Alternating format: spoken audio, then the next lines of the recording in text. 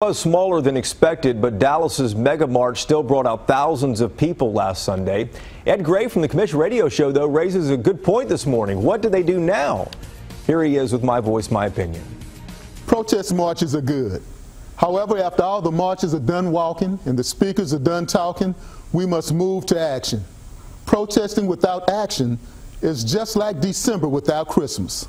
It will be just another cold month. The voices of the people are only heard when there's action to go along with those voices. Let us take our protests to move America forward. Protests should be coordinated with political action to make change. If we're going to talk the talk, we must walk the walk. Let us demonstrate our power at the ballot box.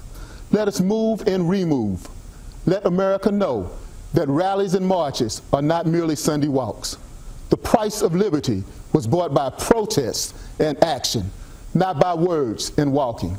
I'm Ed Gray, and this is my voice, my opinion.